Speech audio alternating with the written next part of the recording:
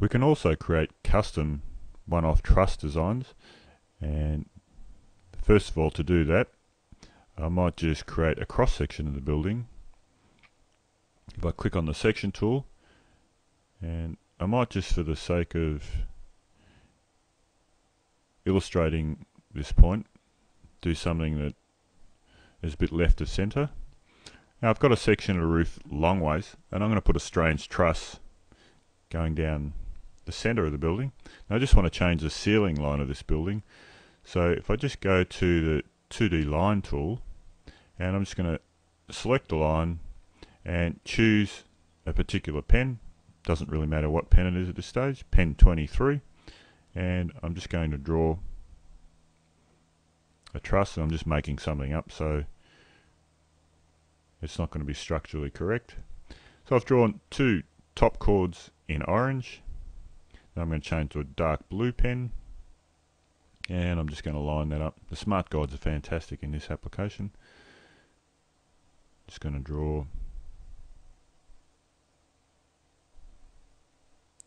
some web members of the truss.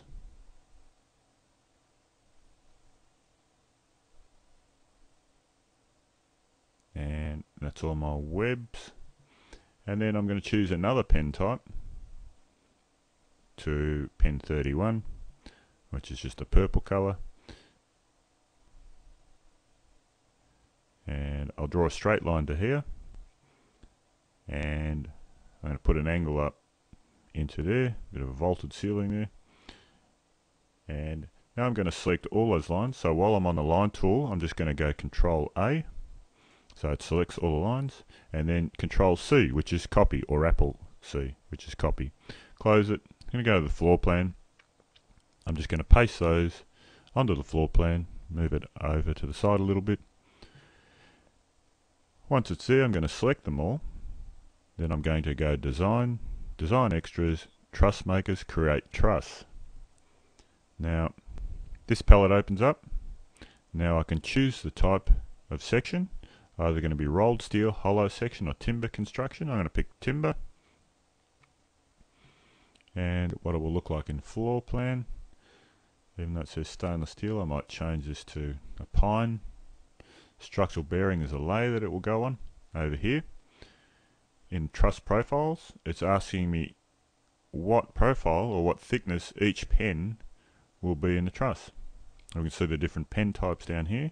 So the orange pen, at the moment, we're going to make that 70 thick, 120 high. We're going to make all the widths the same. The blue member, make that 50 mil wide. Sorry, same width, 70 by 70. And the webs, or the bottom chord now can be 70. Might make that 90.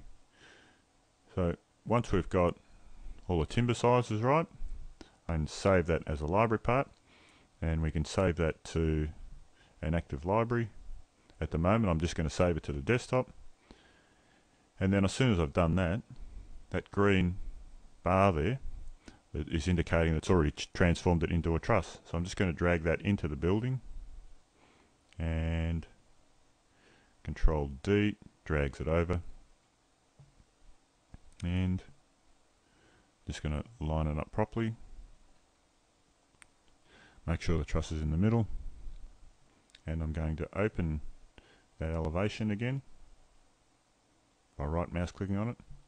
Now it's at the wrong height. I've just put in at 0, so I'm going to grab that in the elevation window, Control D, and drag that up to the right height. There's our truss. Now when I go to the 3D window, we can see that custom truss. But Trussmaker can be a valuable tool to create not just trusses, but other framed objects that might have many members, like balustrades or rails of different sorts. You just got to think a little bit laterally. And so if I just go back to the cross section, if I select that and delete that out of there, close the section window.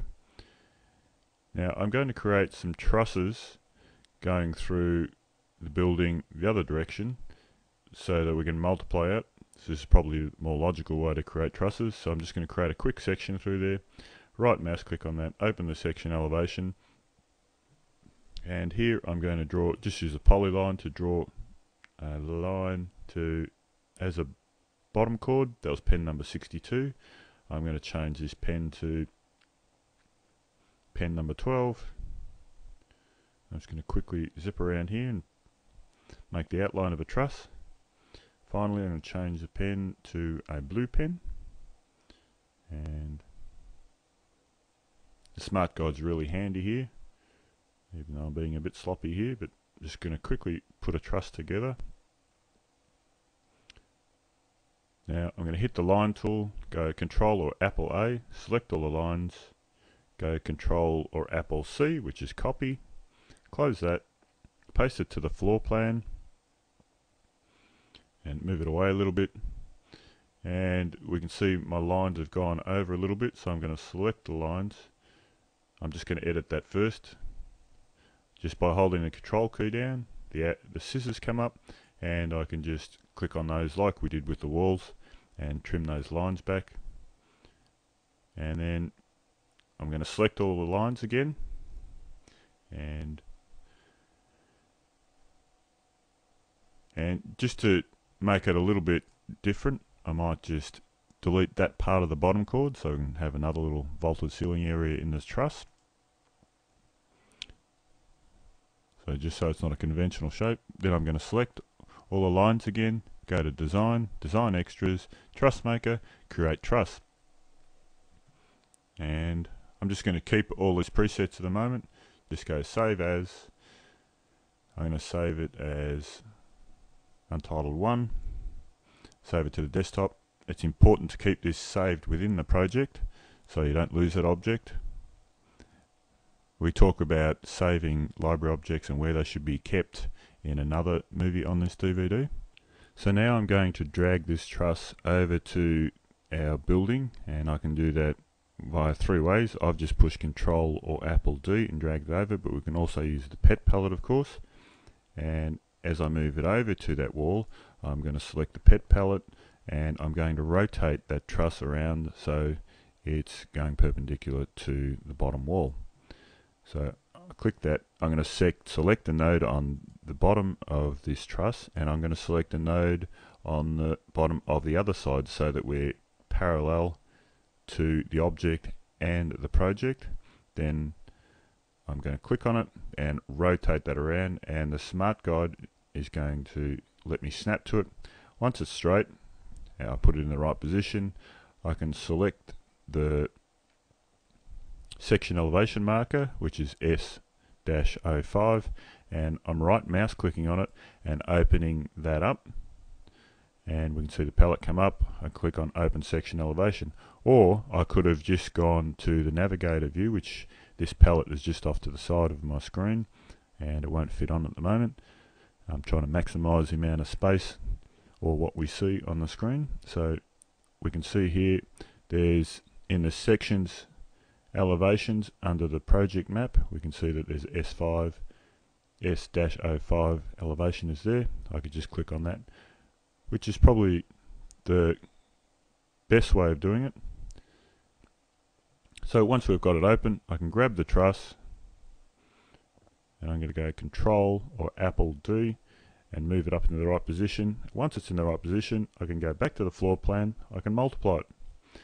As I'm moving my mouse over each object, it's selecting, and once it's blue, I'm going to left mouse click on it and wait for the palette to open, and the palette is opening automatically on the multiply palette, because if I'll just go cancel because that was already there, because it saved that from an earlier function that I did. But I've got my finger on the mouse button, left mouse button there, and we can see that the pet palettes come up. So I'm just going to go over to the right button, which is the multiply button at the end.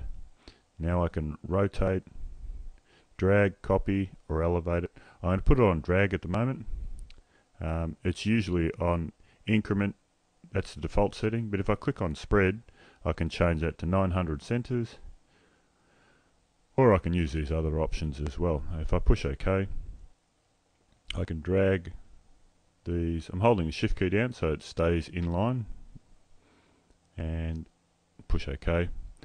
There's all my trusses. If I go to 3D, we can see the effect of those trusses and how they are sitting in the building. The other thing we can do is use library parts to create the same sort of thing. So if I'm just going to go Control Z, delete all those trusses, which delete the last truss as well. Now if I go to the Object tool and under Folder View, I'm going to click on Find Library Parts, type in Truss, find. We can see all the different types of trusses there.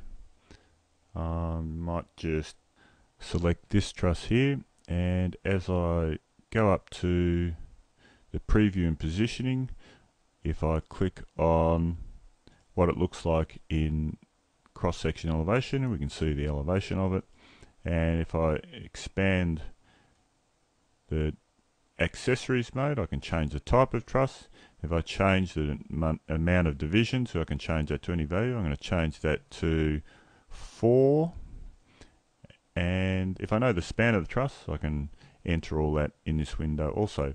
Now if I go back to the preview and positioning window, the little arrow, if my mouse just hovers inside that window, a little arrow comes up and I can rotate that around to where I want it installed from. So the dark cross or the hot spot down the bottom of that truss is where that truss will be placed with that orientation that is in that window. So if I push OK, I select it.